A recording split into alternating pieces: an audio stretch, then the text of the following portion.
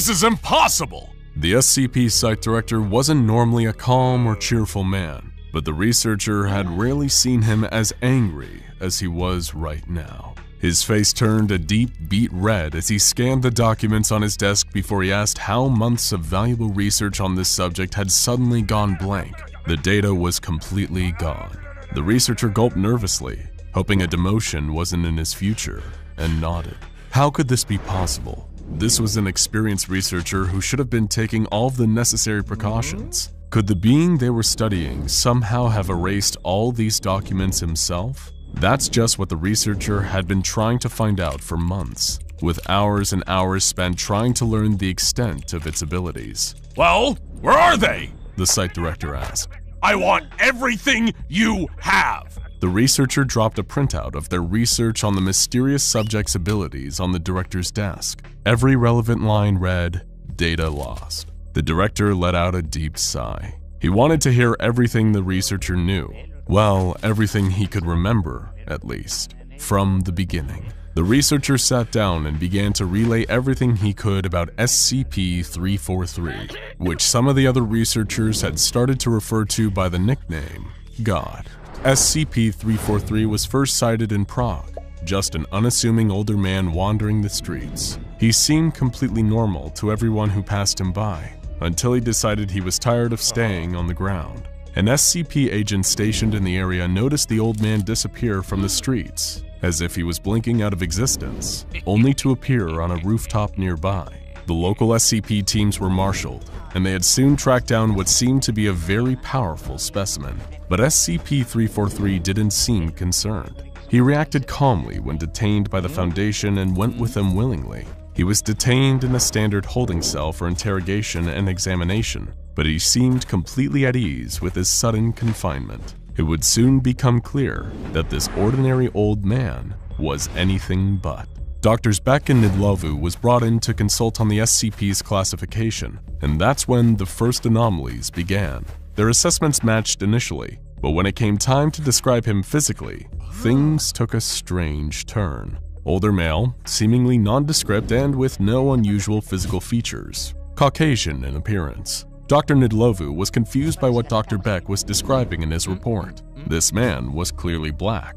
The two doctors quarreled, unable to square their differing perceptions. They decided to bring in a third impartial view to settle it, their fellow researcher Dr. Wan. She didn't take long before coming back with her assessment. Older male, seemingly nondescript and with no unusual physical features, Asian in appearance, possibly Chinese. Whatever SCP-343 was, he seemed to be perceived by each staff member as close in appearance to their own race. But that was only the start of the anomalies surrounding the old man in the holding cell. Dr. Beck started making regular visits to the mysterious man, and in their first interview, he asked the old man who he was and how he came by his abilities. The old man had a simple response. I created the universe.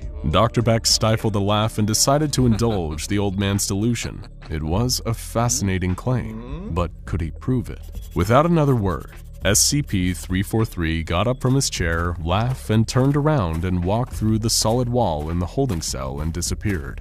Dr. Beck was about to hit the panic button and marshal the facility's security to find him when the strange man reappeared, walking through the solid wall. The only thing that was different? He was holding a hamburger, which he sat down and enjoyed. The facility quickly went on lockdown, and a full investigation was done into how SCP-343 breached containment. But there was no evidence of any security breach, no failures in containment, and no evidence of any other cells failing. SCP-343 hadn't broken through the security, he had just ignored it, as if it wasn't there at all. When questioned about how he had gone on his hamburger run, he simply repeated his belief that he was God, in between bites of his fast food treat. This would be far from the only time strange things happened around SCP-343. SCP containment cells are as secure as they need to be, but even the least strict containment isn't known for its decor, which is why Dr. Beck was in for a surprise the next time he paid visit to SCP-343. The bare-bones cell now looked like a comfortable home, decorated in Old English fashions. The scientists assumed that SCP-343 had been making many more trips out of his cell to get accessories to feel more at home. But that didn't explain all the changes to the cell. No one could explain how he had installed a roaring fireplace in the containment cell, and everyone who entered could swear the cell looked many times bigger than any other cell in the facility. SCP-343 wasn't just breaking containment. He now seemed to be breaking the laws of physics in the facility. The rules of the SCP containment facility didn't seem to be a concern to SCP-343, but there was one thing he didn't seem to want to do: escape. After every sudden exit, he would always return to his personal cell and treat it as his home. When interviewed by staff members, he was polite but vague, and everyone seemed to enjoy talking to him. It was decided to keep him on site, not attempt to increase his security, but restrict access and keep his room guarded at all times to ensure only researchers with level 3 access and above were allowed to meet with him. But God works in mysterious ways. Minimal Security Site-17 was one of the least restrictive SCP containment sites, hosting anomalies that could be safely contained and weren't likely to mount violent escapes. But as in every SCP facility, security was still taken seriously, and only those with proper clearance could interact with the subjects. So why did SCP-343 seem impossible to guard? While only level 3 clearance and above were allowed in, the guards assigned to protect the entrance all seemed to fall down on the job. Security Officer James, who was supposed to be keeping people out of SCP-343's cell, had instead let in multiple visitors, in addition to dropping in several times himself. When questioned on why he had gone against orders and done so, he simply replied that 343 seemed lonely and was so happy every time he got company that it just seemed like the right thing to do. The security guard was reassigned and new ones were brought in, but history repeated itself. Guards were given stricter instructions to minimize exposure, but SCP-343's presence always seemed to influence them anyway. His containment cell was a revolving door, with staff members at the facility entering regularly for friendly conversations. Dr. Beck decided it was time to take matters into his own hands. He would meet with SCP-343 one-on-one and express how dangerous these security breaches were. He would try to convince the mysterious being that he needed to stop influencing the minds of the guards watching him, or the facility would have to look into new measures to contain him.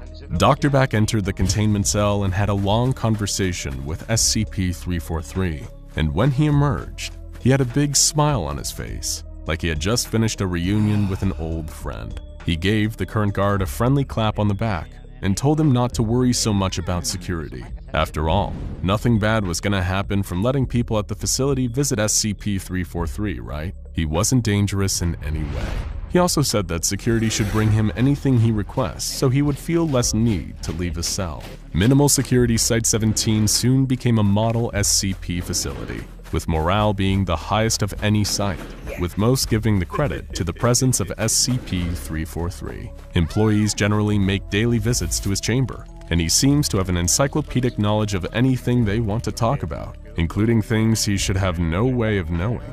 Guards no longer quit their posts or break protocol, as their only real duty is to keep track of who meets with SCP-343, so they can be interviewed and debriefed after. Everyone's conversation is different, but they all report being in a better mood after leaving than when they came in. No further information is available on SCP-343's origins, the full extent of his powers, or whether he is telling the truth about being the god who created the universe. The site director rubbed his temples after hearing the researcher's explanation.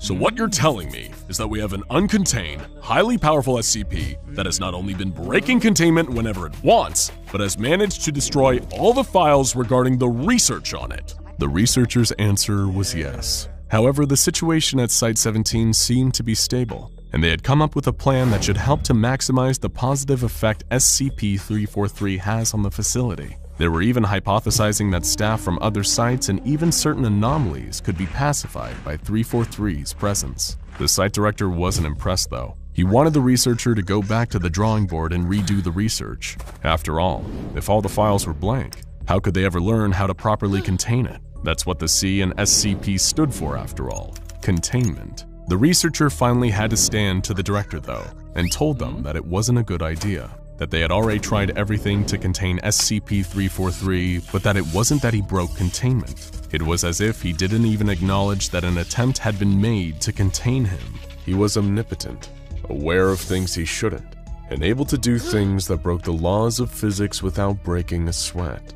There was no evidence that this was God, the creator of the universe as he claimed to be, but there also wasn't any evidence yet to conclusively prove he wasn't. The researchers' best guess was that this was a powerful reality bender whose abilities knew no limits, and that the only reason he was staying in the facility was because he wanted to, and doing anything to change that might cause him to change his benevolent ways. The director sighed.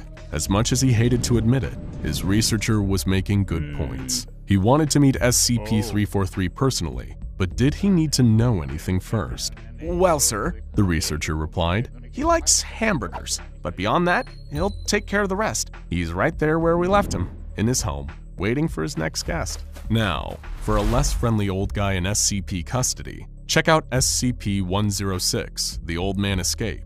And for another ancient and uncontainable being, watch SCP-3000, Anatashisha.